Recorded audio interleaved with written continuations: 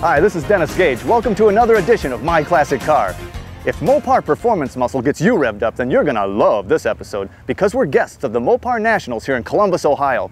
This world-famous event includes a car show, drag racing, and swap meet, among other things. The host facility is the National Trail Raceway, so you'll undoubtedly hear the sweet sound of drag racing throughout the show. Joining me now is Mr. Jim Belinda, president of the MOPAR Nationals. Nice to meet you, Dennis. Jim, you got some serious muscle here. Definitely. Over 3,000 cars are registered this year. Yow. Now, you've been doing this for a few years. It's our 18th annual event. And it has moved around a bit? Yep. We started out in Michigan at the Chrysler Proving Grounds. We kind of outgrew that facility and we moved to Indiana. We were there for a number of years, came to Columbus in '86, stayed here 7 years, went back to Indiana at IRP, and we're there for 5 years, and it's our first year back in Columbus, Ohio with the new renovated facility. Yeah, you can't pass that up. That's just listen to those babies. Definitely. Now, what's the criteria for showing a car here? Are there limits? Yes. Basically, it's got to be a Chrysler product. Oh, that figures, yeah. We are allowing American Motors now into the family. We're having a cutoff date of 1975. We're not restricting cars as far as performance models, limited editions, and things like that. We will allow those Vipers, Prowlers, some of the late model unique cars. But we're celebrating the 25th anniversary of 1973 model year, and we have special anniversary display area for those cars, and we're also celebrating the 30th anniversary of 1968. Now, we're standing in a concourse show field here, judging field, is that right? Yes, this side of the track, we've got our judge show entries. These are the guys that are professionally judged. And the individual classes, A body, B body, C body, whatever body style Chrysler had. And then we also have our what we call our unrestored factory stock, cars that are all original, and then our OE certification, which is cars that basically ground up restoration. And instead of being judged against other cars, they're judged against a set of standards that we put together for MOPAR Nationals. Well, Jim, I can't wait to get around and see a few more of these cars, but I really want to go over and see what's going on at the track. Thanks for having us. Great having you out here, Dennis.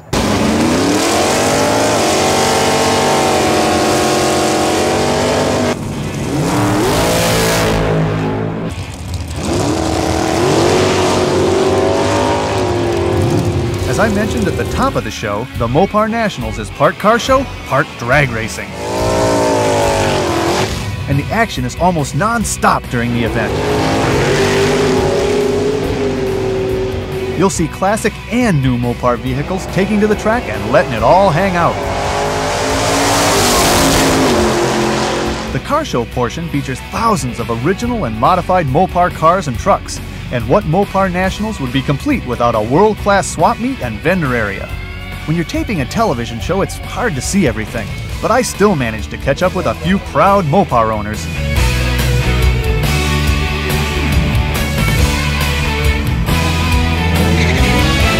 I'm here with Lee and Lee Jr. with their 64 Barracuda that I guess was a father and son project. Is that right, guys? Yeah, that's correct. Now, I understand you supplied the credit card and you basically engineered and built it. That's correct. Well, this thing, guys, is beautiful. It was pretty stock appearing from the outside, 64 Barracuda, but that's where it stops. I mean, even the interior it's beautiful. Well, that's what we wanted. We wanted a kind of car that looked basically stock on the outside, but we really wanted to make an impression when people come up and looked into the car. I see she's even tubbed. Yeah, we tubbed it because we put a Dana 36 independent rear suspension in it. We wanted to go a little bit different in the back end of the car too. Well, if it's that serious in the back, it must be pretty serious up front. Yeah, well, it is, and we wanted to make a good impression under the hood too. We really wanted to shock the public when we raised the hood. I think that's part of what we've done here. Wow, well, that's a shock. Yeah. So what are we looking at? So we're looking at a twin turbocharged 360. Now, is that a crate motor? No, yes, sir, that is a crate motor. It's a 360 horse crate motor that we put the twin Jarrett turbochargers on. Now, what kind of horsepower are you pumping out in this? Well, we're kind of estimating 5 1/4. Wow. Well, Gary, a 70 AAR CUDA. Correct. This thing is really cool. Thank you. It's pretty rare, pretty sought after, yeah, isn't it? It's built 1 year by Chrysler in order for them to go Trans Am racing in 1970 only. So it was this and the Challenger TA, both, Challenger right? TA is a sister car to the AAR. Now, what does AAR stand for? That was Dan Gurney's racing team, All-American Racers. All-American Racers. Now, these things had some special options. This hood was a special. Fiberglass hood was on this year only for this car. The engine is a 346 barrel 346 engine, barrel. which they only put in the 70 CUDAs. Well, I think we should have a look at it, sure. don't you? Let's take a look. Oh man, that's beautiful. Thank you. Now, did you restore this? Yeah, I did all the work on it myself with the exception of the transmission rebuild. It's kind of a rare low option car, column shift, automatic. It has the road lamps on it, 391 gear, and a quick ratio steering. And you've got, actually in there, you got buckets and a column shift. Buckets with a column shift, no console. That is odd. Dave, the Dragon Wagon. Now this is a piece of race history. Thank you. What all are we looking at here? I mean, is this actually the original Dragon Wagon? No, the original car, Dennis, was a 1963 Dodge that I raced over 30 years ago. Because today I'm a Chrysler Plymouth dealer in Evansville, Indiana. You can't be racing a Dodge. Not very well, right? So we built a clone of the original car, and it's a 64 Plymouth. We tried doing the car to restore it back to originality the best we could with the same painting, and did a full restoration like you would on any antique automobile. Basically, the engine is an update of parts that have been available for years, but are today's technology, if you will. Wow. Indy cylinder head builds the engine for the car. It has aluminum cylinder head. It's referred to as a 57213 because they actually relocate the combustion chamber in the cylinder head. It has a Chrysler Siamese bore block, and it's been bored out to 4.5 inches bore with a 4.5 inch stroke. It's a special block with cross bolt main, very durable, very strong. The intake manifold is new this year from Indy, and it produced enough power that the first time we tested it, picked the car up 3.5 tenths and 7 miles an hour. Wow. Now, this is pumping out what sort of horses? In excess of 900 at this point. 900.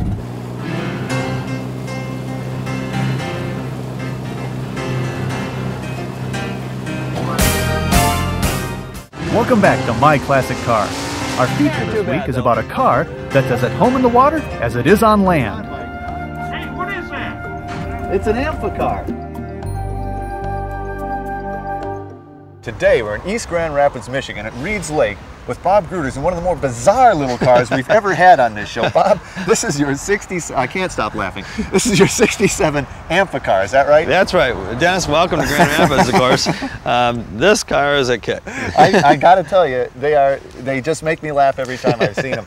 Now, you've had this car for how long, Bob? We've had this for about 3 years, restored for about 1 year. But you've always kind of wanted one of these? Oh, yeah. It was, you know, everybody's seen these cars in the past, but haven't seen one lately. And so, you know, people recognize the car. Oh, yeah. It's distinctive. I remember it from my youth. Now, what kind of shape was it in when you found it? Actually, pretty good. Was it roadworthy? Was it seaworthy? Well, it did need some tender love and care, but it only had 2,000 miles on the course, and it was dented up from being tied up to a dock, but overall, pretty good, pretty good. And this is a car they always said was as comfortable at sea as it was on land. I don't know how good it was at either one, actually, but, yeah. But it did them both. It really rides along pretty nicely on the road. Well, now they're rear-engine cars, so what's up front? What's under the deck here? Well, this is the key, of course, to the car, and you really just loosen it up right here and lift it up, and what we have underneath is a trunk and a gas tank. And the gas tank was kind of something that happened to us on the lake. We're driving down the lake, or driving down the lake, swimming down the lake, maybe, whatever you call it. But we heard some sloshing. I think, uh-oh, we're in trouble. Heart starts pounding, and I hear the sloshing going back and forth, only to find out, fortunately, it was the gas tank, which is right on water. We weren't taking on water, so we were okay. Yeah, well, that's good, because I hear when these do sink, they sink like a stone. But it's got all the Coast Guard goodies, right? I mean, yes, you got all your lights and everything. This is actually the horn. Yep, and of course you got your red light, green light right here, and it has a little running light that's on the back of the car. Well, now what's the interior of an Amphicar, of a 67 Amphicar? Well, this is the original interior, which we're very fortunate, and it's a vinyl leather type, which waterproof. is waterproof. Yep, and the dash instruments are original, and it has a 4-speed transmission in it. And what's the little lever on the floor? The little lever is really your shifting device. Forward, pushing it forward, puts it engaged the props to go forward, and pull it back as reverse. It's quite simple. I read that there weren't many options on these cars. You can get a radio for $63. You get an anchor for $12, and that was the only time I'd ever seen an anchor as an option in a car. Yeah. Now, you'd mentioned the propellers, and that's something else that this sports that few other cars do. They've got a couple right back here, a couple little nylon props. Yeah, as you see two props, and if you're familiar with boating, most large boats, of course, to back up a boat or turn a boat, you use the reversing of the gear shifts. This is not true here. How you turn this boat, it is a car boat, is with the front wheels. That's the rudder. They're the rudders. Odd place for how's that work? Not very good. Very good, but it does work. Yep. Now this is these were made between 61 and 68. I think 800 or so. Most of them came to the U.S. and it was a West German built car, but it had a Triumph engine. Yes. Which was back here. Right. And it's the same locking device that we have the same key. Which makes it seaworthy. Yeah. And we open it up. Okay, so that's a 70 cubic inch Triumph, or about 1150 cc's, right? And you can see, as original, it only had 2,000 miles on, so it's, you know, it's original, which runs out great. And this is all watertight, and it doesn't leak in? Or? Yeah, here's the little bilge pumps in case you get in trouble. That's another thing you don't see in many cars, yeah. I must say. Yeah. Well, that is great. Now, how does it go down the road? It goes down the road pretty good until you get to about 50 miles an hour, and then the front end starts dancing around on you. So it works good around the, you know, community or lake or whatever you want to do, going to the grocery store. I use it up north at Harbor Springs, and I do go to the golf course and back to the marina and drive out onto the dock to a regular boat with it. Well, it's got to create smiles wherever it goes. It does. If I go into the gas station, people stop and start laughing. When you drive into the water, they stop, start laughing. That's right. Well, speaking of driving in the water, what do you say we do? Let's do it. All right.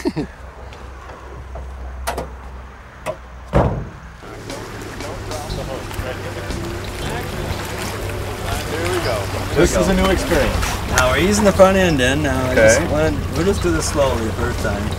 And tell me when you feel it floating. I think we're floating.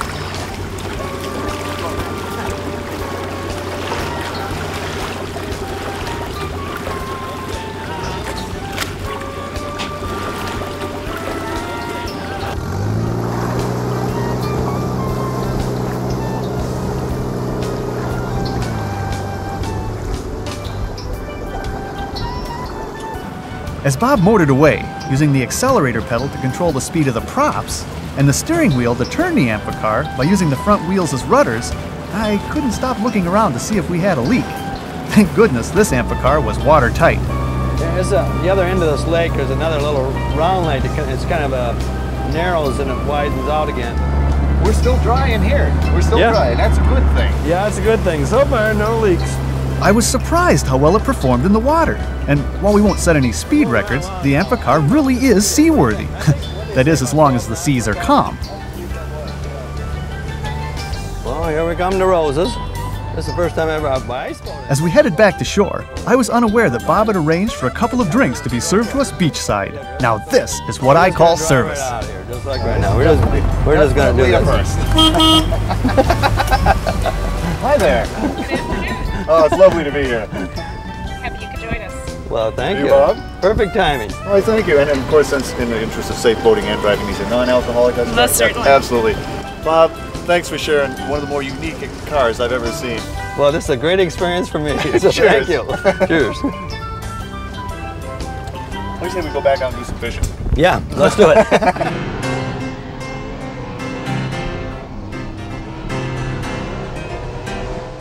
Well, we've come to the end of another show, and what a show it was. Our thanks to the MOPAR Nationals and all the great MOPAR owners. We had a fabulous weekend.